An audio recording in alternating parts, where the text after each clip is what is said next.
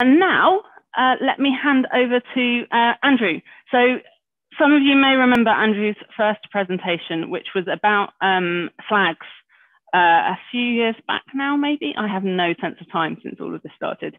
Didn't really have a sense of time beforehand. But yeah, Andrew's knowledge of flags is pretty extraordinary.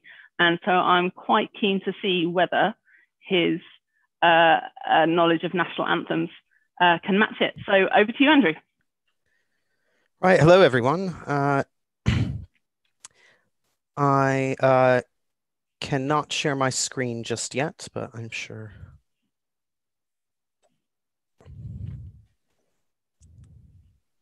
In the meantime, I'll be giving you a brief introduction to national anthems, kind of a brief history of them, what's in them, what they're all about.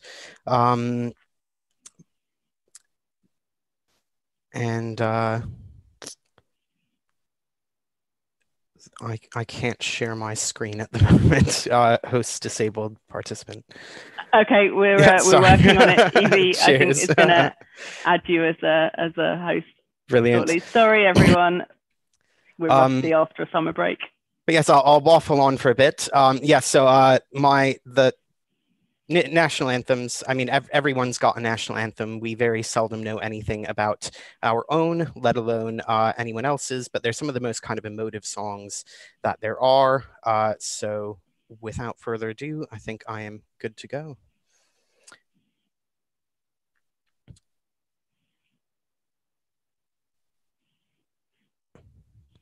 Right, so national anthems, let an impure blood water our furrows. That is an actual line from the Marseillaise, the national anthem of France. Now, it is a talk on national anthems, so it is only appropriate that I do ask you to get up off your couch and rise for the national anthem.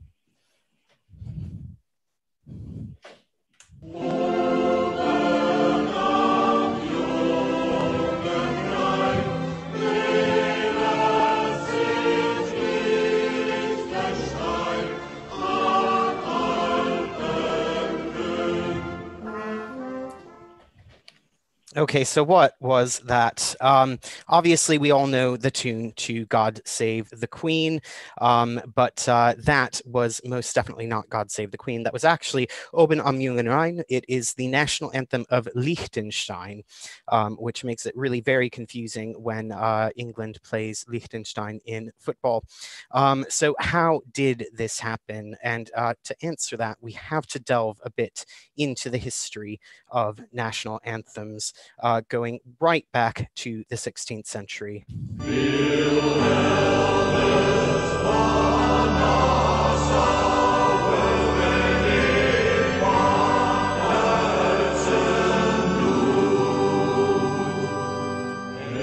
And that's enough of that. But that hymn, rousing, if you will, is the national anthem of the Netherlands. It is Het Wilhelmus, or the Wilhelmus, and this is the oldest national anthem in the world by some accounts.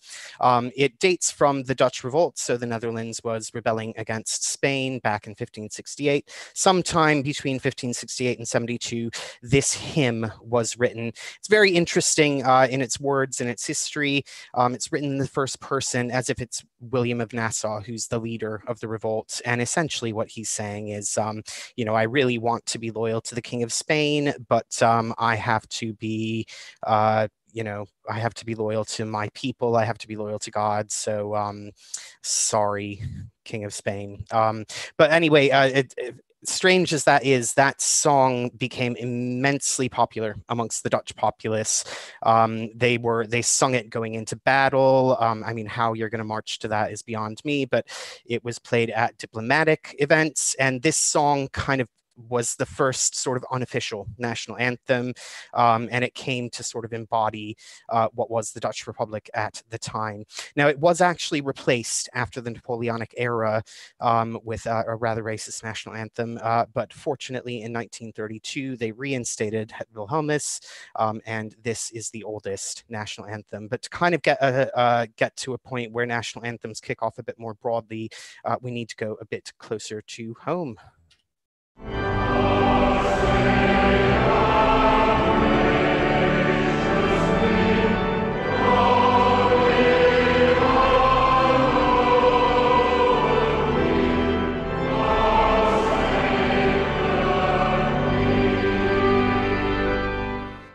Right, so we all know that aside from possibly the longest 15 seconds of my life, that is God Save the Queen, the national anthem of the United Kingdom. Actually, God Save the King, as it was written, the original first line was God Save Great George, our King.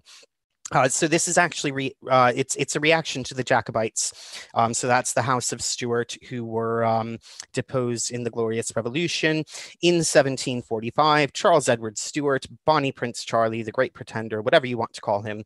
He lands in Scotland, raises an army, wins some battles, marches down into England, and he makes it as far as Derby.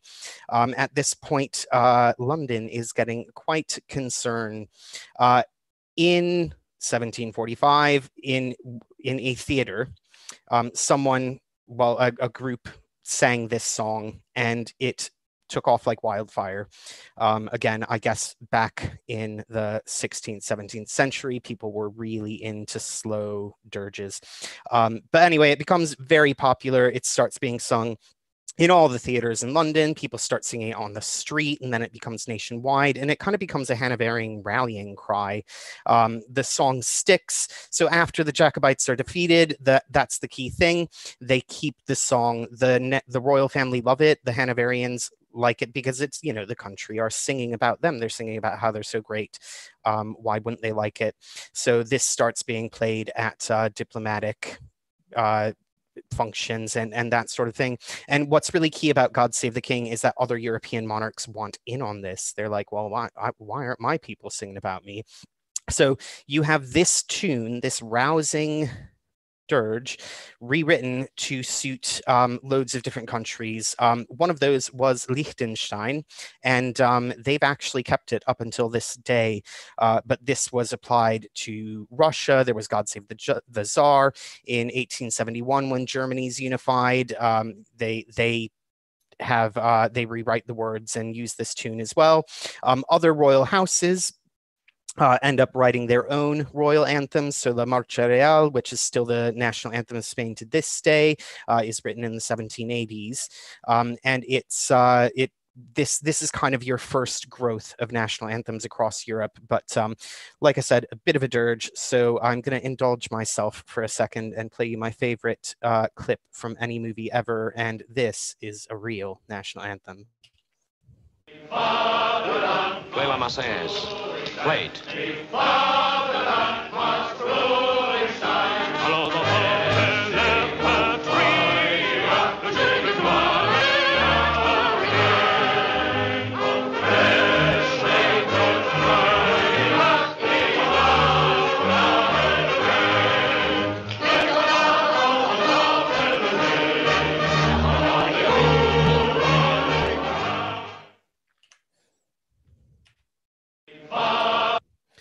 What a national anthem, the only time France beat Germany in that war, I believe.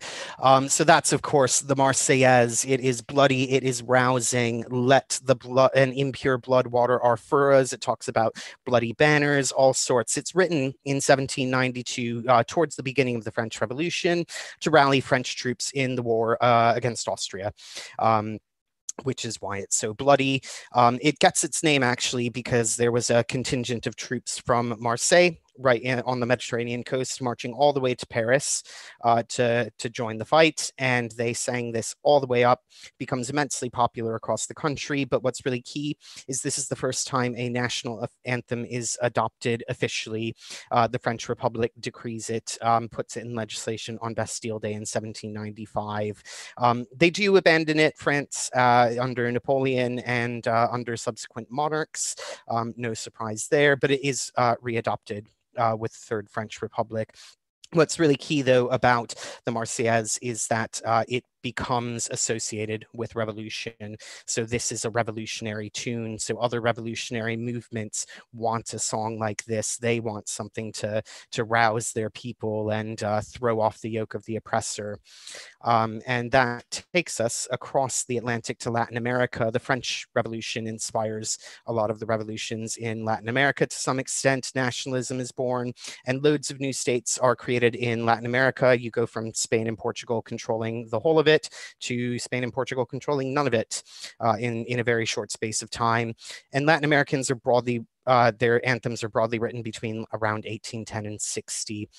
But what's really great is the Latin Americans commissioned actual composers to write their anthems. God Save the Queen is just kind of a folk song that someone put some words to, but the Latin Americans go all in. And at the time, opera is especially popular, especially in Southern Europe. That's where all the immigrants are coming from to South America at the time. As a result, Latin American anthems are operatic in style. They have these long, flowery introductions. They change a load. They're not really interested in you being able to sing along, but they are great fun. I'm just going to play you a clip from the World Cup final in 2014 to give you a quick example of this.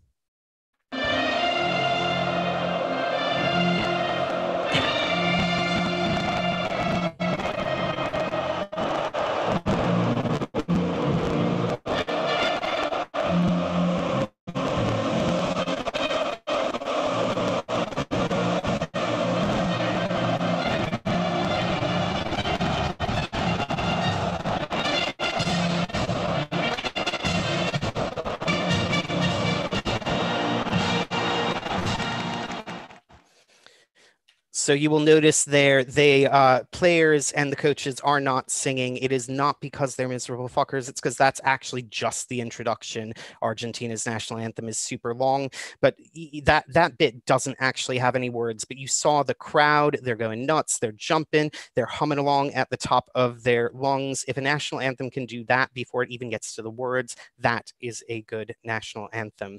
But anyway, I move on back to the French Revolution. Obviously, doesn't just inspire Latin America. Nationalism kind of explodes out of this, and it spreads across Europe like wildfire. And the states of Europe, largely the new ones, follow the French example. Belgium, Greece, they adopt national anthems on independence. But what you also have is kind of this explosion of songs that are like nationalist songs to go with the nationalist feeling of the time. So you have all these songs praising the beauty of the country or the beauty of the people's women or this and that. So you end up in a situation where you kind of have each country has this sort of little mini songbook of popular songs, and one eventually becomes more popular than the others and kind of eventually de facto becomes the national anthem. So that happens across Scandinavia. This also happens in the United States and Canada. That's how they get their national anthems as well. You also, with the revolutions that are happening at the time, nationalist songs are written that are later adopted as the national anthem. So Poland's anthem dates from the French Revolution. Italy's and Slovakia, Germany, they're from the revolutions of 1848, and they are later adopted on independence or unification. But you're in a position then at the end of the First World War where you essentially have national anthems in Europe, sort of, some official, some not, and in the Americas. But other than that, national anthems are not really a thing, and something then changes. And that is the Olympics, actually. In 1920, the Olympics in Antwerp, they introduced national anthems in the medals ceremonies. Now, previous to this, national anthems are played at certain state events and diplomatic functions and that sort of thing. But suddenly anthems are on the world stage, and you can imagine if everyone else had a song and you just won a gold medal and you're stood up there on the podium and they're raising the flag and they're not playing anything, it's a little bit awkward. And it's actually the Olympics that sort of forces a couple of things. First of all, it sort of forces countries to choose their national anthem. So those de facto anthems actually kind of become official or become played and accepted as the national anthem. But what it also does is it kind of makes it essential to have a national anthem if you're an independent country. Sort of the independent statehood toolbox includes a national anthem. So from this point on, most new states will then have an anthem very shortly after independence, if not before. And then, of course, after World War II, you have decolonization. Waves of independence sweep across Africa, the Caribbean, Asia, Oceania, 86 states between 1946 and 94, and that's 86 new anthems. And lots of these countries had anthems ready to go. They were oven-ready national anthems, if you will. Some of them had independence movements, had anthems or songs that then became the anthems. Nkosi Sikeleli, which is was the song of the ANC, becomes adopted as a part of the national anthem of South Africa after apartheid. They merge it with the apartheid national anthem, but that song kind of becomes synonymous with African independence, and that tune is used as the national anthem of several other countries as well. And we're now at a point where there is no sovereign state that does not have a national anthem. So what do national anthems speak or sing, I guess, about? So if you bear with me, I just need to do a technical thing.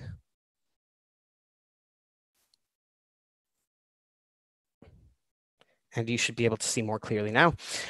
So key themes kind of exist. Most national anthems will talk about something that's on your screen right now: unity of the people, how beautiful the country is, how they struggled for independence, martyrdom, God, working for a bright future, those sorts of things. And actually, if you take the time to analyze every national anthem's lyrics, which I'm sure we all do, right? You find there's some consistency in regional messaging. So Latin America, for example, their anthems tend to talk about the struggle for independence or defense of the country. Liberty, libertad in Spanish is in like every anthem in Latin America. Whereas if you look at the Middle East, a lot less liberty, a lot more defensive country, also a lot of blood. 1 in 3 national anthems in the Middle East mentions blood. It's the highest proportion, well, the highest region. Sub-Saharan Africa, a lot of talk about the unity of the people, which makes sense because essentially Europeans drew a line and created a country with, say, 82 ethnic groups and languages. So suddenly you're the Democratic Republic of the Congo. You probably want to talk about how you're all united as Congolese. Meanwhile, the Caribbean and Oceania, very little anger or defense or blood, but lots and lots of God. They love a bit of God in the Caribbean and Oceania in their national anthems. So just a few examples there. Also, great consistency in musical styles. So virtually every national anthem is a hymn or a march. Hymns in the dark blue, marches in the orange. That gray slice, those are hymn march hybrids. Your exceptions to that are the operatic anthems, which is pretty much exclusively Latin America. Throw in Italy and Monaco to that. And then you have your outliers, which are actually really interesting. They tend to be in Southeast Asia, and they tend to be quite poetic, and the music tends to be actually, if you listen to certain versions, they're actually really interesting. It's really good to listen to, but they don't necessarily translate very well into orchestra and let's say like playing on a metals podium. So they might sound a bit awkward there, but actually end up quite cool if you listen to them as they're meant to be listened to. So why have a national anthem? What do they talk about? Well, they are meant to inspire reverence. This is one of the reasons there's so many hymns. Hymns inspire reverence. Marches, you're marching for your country. So you're inspiring unity, you're creating a sense of belonging. And especially for your new countries from World War II onwards, you're kind of creating a sense of nationhood where there wasn't one before.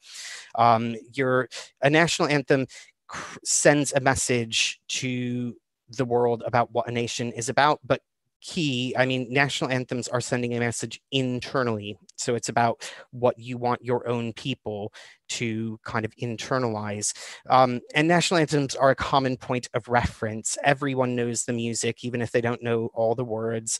And it's music that's owned by the people. There's kind of an infinite number of ways to arrange a national anthem. It's not like there's a cover of the national anthem. There's sort of an infinite range there.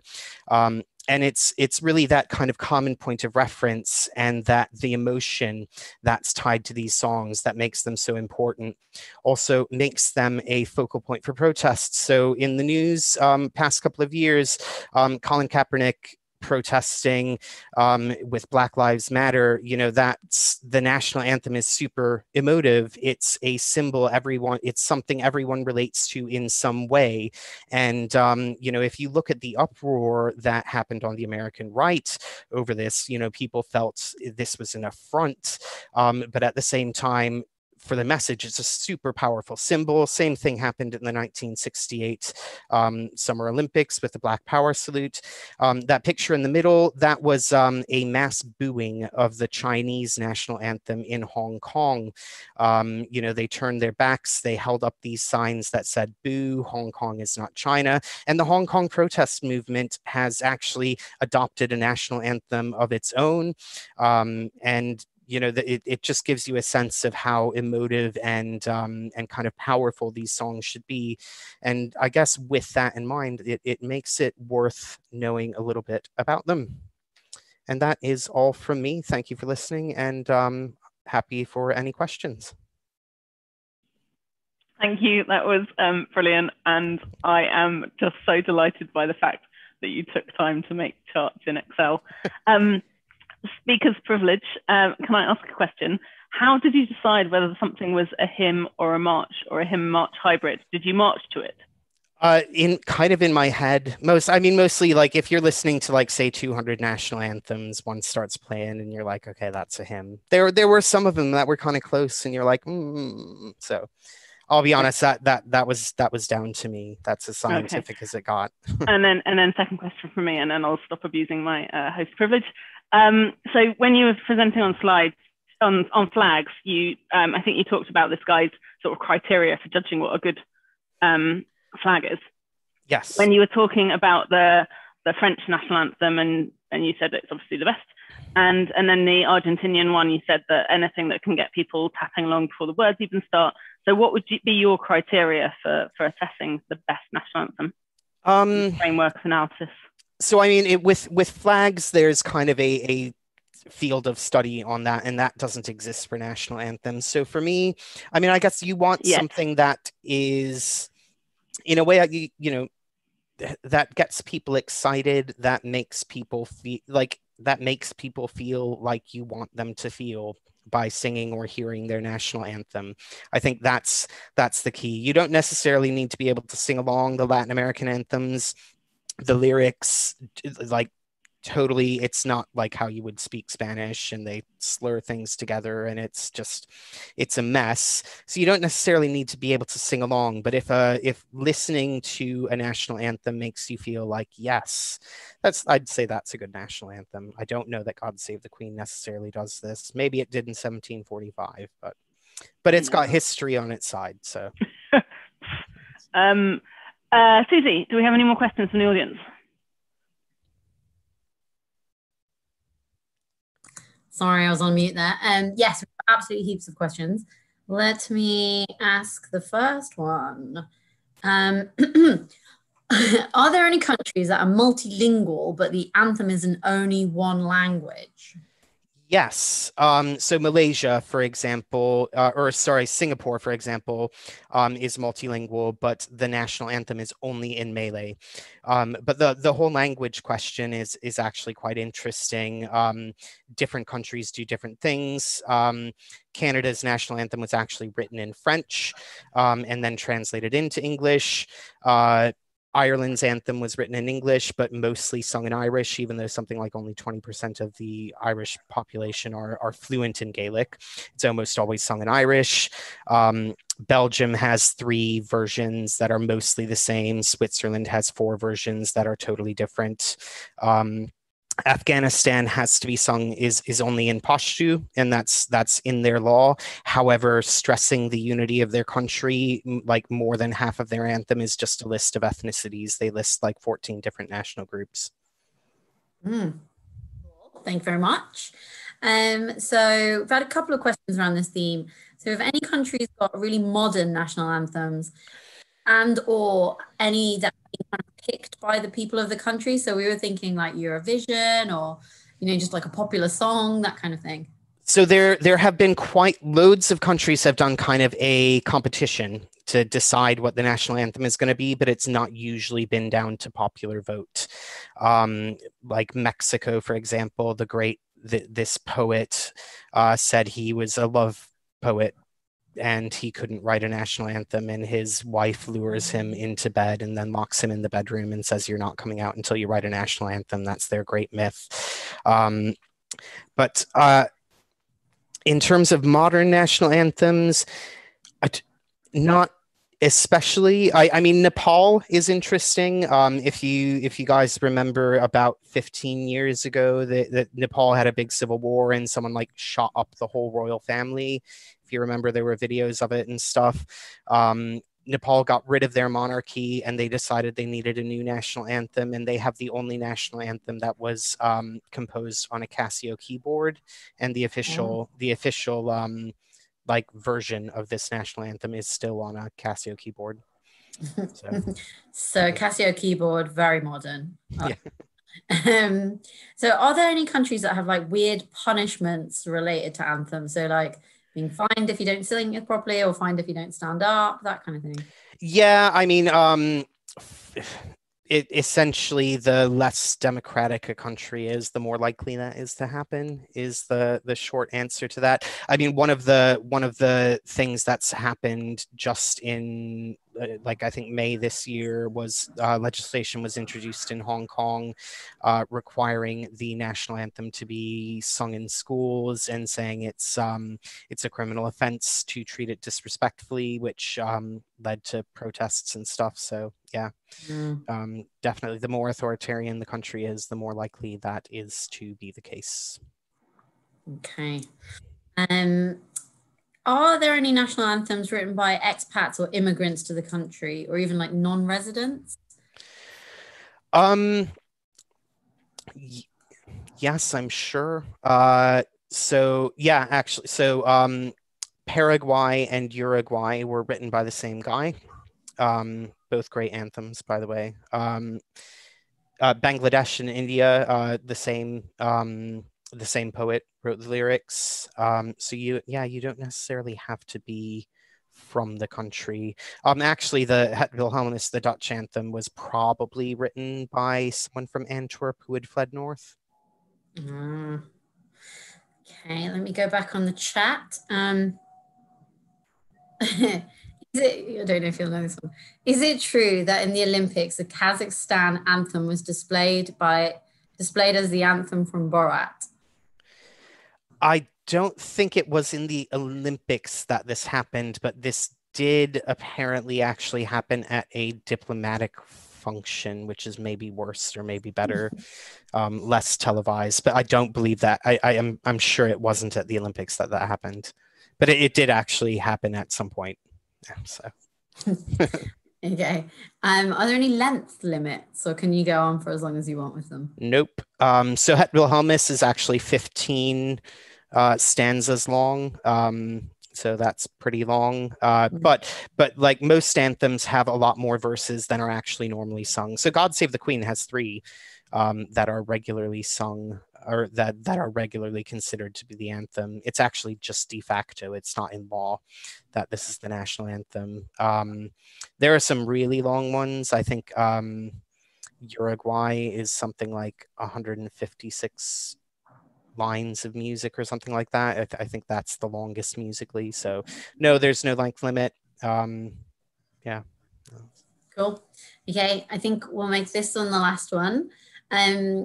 Do you have any views on why Americans tend to stand and listen to their anthem being sung by a singer, whereas others are kind of more of a group effort?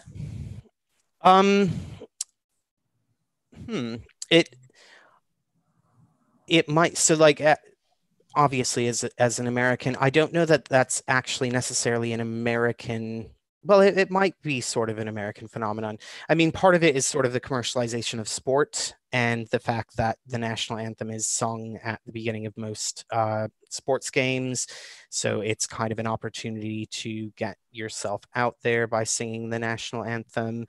But I would say the UK and Western Europe are probably more exceptions in their lack of knowledge or lack of caring about their own national anthems. A lot of countries, it's a big deal and people care about them.